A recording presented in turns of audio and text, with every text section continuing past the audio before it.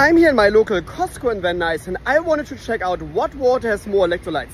The one that says electrolytes added or the other one what says low in mineral content.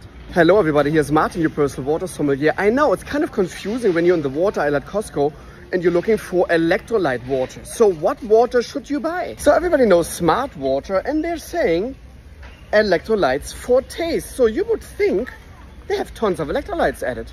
And now the other one is the Kirkland Signature Italian Sparkling Mineral Water, and it even says low mineral content. So the question is now, which one has more electrolytes?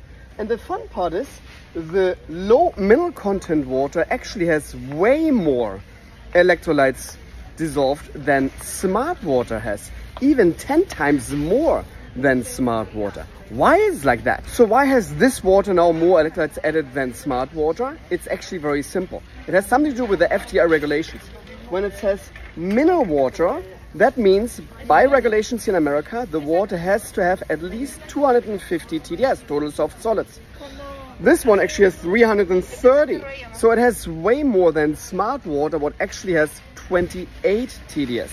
And why they're saying low mineral content?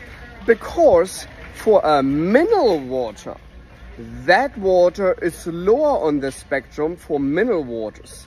But when it comes to water in general, this has so much more electrolytes and minerals dissolved than all purified waters. So when I personally buy water, I'm always looking for spring and mineral waters because these waters coming from Mother Nature and they are electrolytes and minerals dissolved by nature.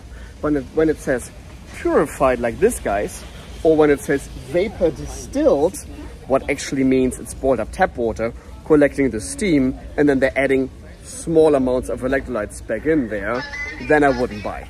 So that's the whole point why water should come from nature, because I want the minerals and I want the healthy electrolytes.